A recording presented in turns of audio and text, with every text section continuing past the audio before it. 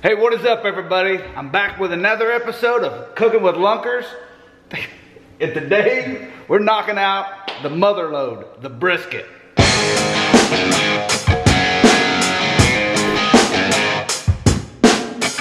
You excited? I'm excited to learn correctly. I mean, I cooked it decent last time, but I don't know how to do burn ends correctly. So. Yeah. Well, we're gonna figure it out this time. Yeah. All right. So I'm gonna let Lunkers hold the camera here. Yeah, I got you. And then I'll do some trimming.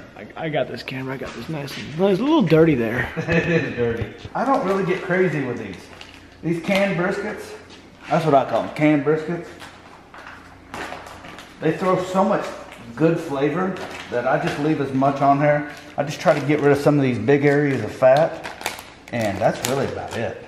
So this right here, this has got to come out.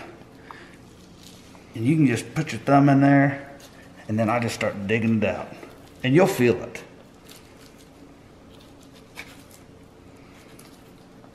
Take that sucker out. This is where I always have a tendency to get my fingers.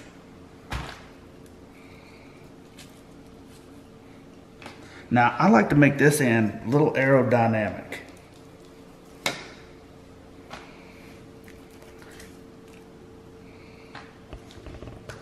And if you have a problem, so you can see how the grain's running, one thing you can do is just put a slit right down here against the grain. That way when you're done, you'll see that slit and you'll know which way to slice it. Now the other thing is this is that fat seam right there. You can put your little slit there too. So when you go to get your burnt ends, you can see where it is and just put your knife in there, and it's just gonna run right down this seam. Then we'll flip it over and take some of this off the back. Now, this fat is, you can feel it. It's hard fat. I just, just whittle it down. I like to leave about a 1/4 inch if I can, but like I said, it's home brisket, so I'm not too worried about what is and what isn't. And it only runs down this edge right here thick. Over here it's not thick at all. But like I said, I do like to get it aerodynamic. Because these little pieces like that, they'll burn. But if you can lob them off. This is how you heard of Aaron Franklin's? Nope. Austin Barbecue, Franklin's Barbecue. Yeah. That's him? Yep. Okay. So he's the one that made this trim popular, I'd say. God, that is a lot of fat. Yeah. I never realized how much fat there was on this. And honestly, if you're doing chopped brisket, you can chop it all in there. But other than that,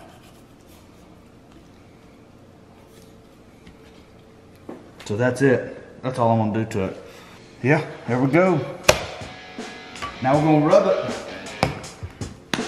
Once again, try to keep it simple, man. SPG.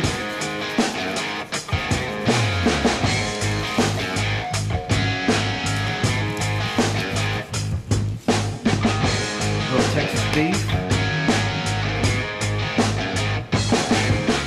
And this is a big cut of meat, man. It can handle it. If you want to put more or less, it's up to you.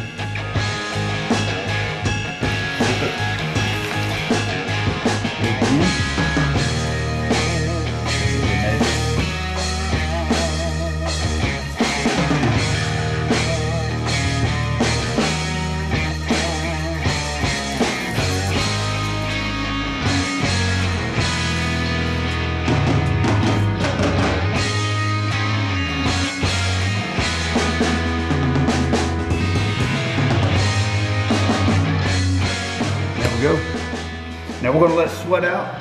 We got the cane going outside.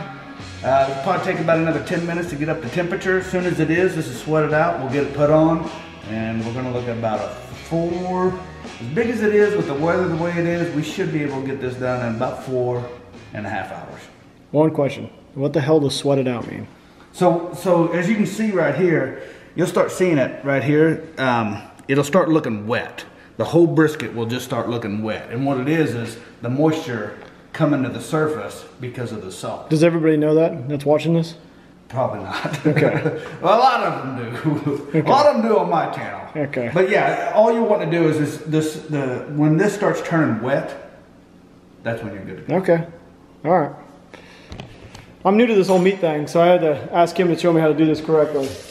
We got you, bro. I like to put his meat in my mouth. I can do it. Just kidding. All right, so we got it sweated out. You see the difference right there? And we got our can up to temp. So we're just gonna pack this sucker on there. And I always cram it together right here. Just like that. Easy enough? Mm-hmm. Put the lid on. It's probably gonna be about 2 hours before we wrap it, but we'll do some flipping, spinning, just keeping it moving on there. I like to cook hot and fast, so, you know, sometimes you can burn the backside if you're not careful. But hey, it'll be super easy, piece of cake, man. All right, so it's been right at about 1 hour and 45 minutes. We got a little crispy on the fat side, but that's all right. Not too bad. Let me show you real quick. Just right over this guy right here, but that's okay. It's not bad. We flipped it about 50 minutes into it. Smell good? It smells amazing. So we're gonna get this sucker inside, wrapped up, get some brisket mop in there, little beef consomme, put it back on the cooker. So we just wrapped up our brisket. You know the routine, 2 cans of brisket mop, or I'm sorry, 2 cans of beef consomme, 1/2 can of brisket mop. Put it back in the cooker. In 2 hours, 2 hours and 20, 30 minutes, we should have perfect brisket. But while that's doing that, we're gonna be doing something else out here. You tell them what we're doing? Homemade kayak, unfortunately. Nah, it should be pretty good though. At a PVC pipe. All right, so I wanted to go on camera real quick and just let you know, I think this is a new record. This is a 3 hour and 55 minute brisket. There you go. You just got your title. You just got your thumbnail. Fastest brisket you ever cooked. Fastest brisket in the world. Right there. So we're gonna get this thing taken off inside, let it rest for a minute, but we're gonna go ahead and pull that point, and we're gonna show my boy Lunkers how to make burnt ends. If you can just hold these together, that way it funnels through there. I got you. Because it's all wanting to. You're good. You're good. Go ahead and just tilt your end. That's good.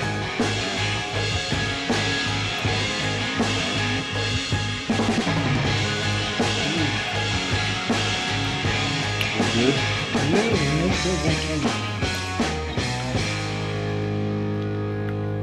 Tell me when. I'd probably say it's good. Oh yeah, that's awesome. And that's how you do it. You got to save that au jus, because this is where the money is. So we're just gonna open it up, let it rest.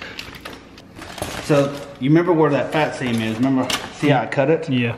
All you got to do is just take your knife and put it right down in there. And you want to do it? You want to do it? No, you're good. I'm watching right now. You can just feel exactly where it's going. It's going right down the seam. Yeah, That's what it it's looks going like. right down that fat seam. Boom. And then pull this little sucker out. That's how we're going to make burn ends. And I shave off this little fat right here. That little bit. Square it up. And then start making chunks. Taste that one. It's probably hot. Yeah. Probably not an understatement. So when I get to these long ones, or these big slices, I'll slice them in half and then cut them into cubes. This is the one I like, right down here. Yeah, this stuff? Yeah. Oh my god. Little nugget. Ah.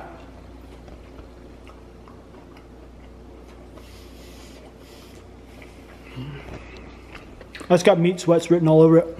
Yeah. Oh yeah. So I just fold up some little sidewalls on here. On both sides, on all 4 sides. This is what happens when you don't have any pans. When you run out or forget them at home, or you know. Or Matt Kendrick takes them all.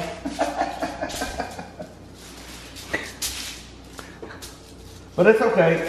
This is, you know, it's a good way to do it. It's quick, it's easy, and it works, most importantly. And then we're just gonna throw all these in there, sauce them up, put them back on the pit barrel for about 15-20 minutes. Now at this point, this is where everybody differs. You can re-rub them, put them back in there, cook them until they all the rub settles again, or sets again. I don't like to do that. I just like throwing them in here, saucing them, and going. You have a sauce? You have your favorite sauce you want to put on these? Favorite sauce. Where did I put it? There it is. Do you see it? And I don't even see it in my own fridge. On the bottom right in the middle. There it is. That one, yep. This is the best stuff I've ever put in my mouth. Just gonna throw it out there. See this little fat guy? I don't like him. No, I don't like that either. Me and you on the same page. I'm not big on the whole fat. Yeah, some of them on like here. See this right there? I'm not a big fan of that. Yeah. I'd rather just eat straight lean. That's me right there. Yeah, just meat. That's what I like.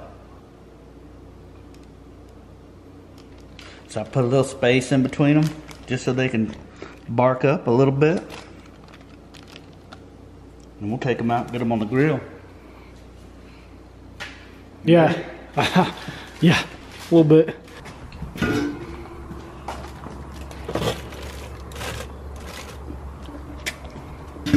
This is a great problem to have right here. Waiting on these. This is where it's at. Well, hey, I want to thank you guys for tuning in here. Cooking with Lunkers, Brisket. This was part 2 of a 2-part episode. But here, let me show you the final product though. These are the burnt ends. And that made all that sliced brisket, all that goodness. And you can even see we got some au jus right down there. So anyways, I want to thank you guys for watching. As always, make sure to smash that subscribe button and ring that bell so you don't miss a thing, and I'll catch you in the next video. And oh, by the way, go follow my boy down below if you don't already. He's got a killer channel. He's actually got 2 killer channels. I'll link them both down in the description. Go over there and show my boy some love. I'll catch you later. Peace!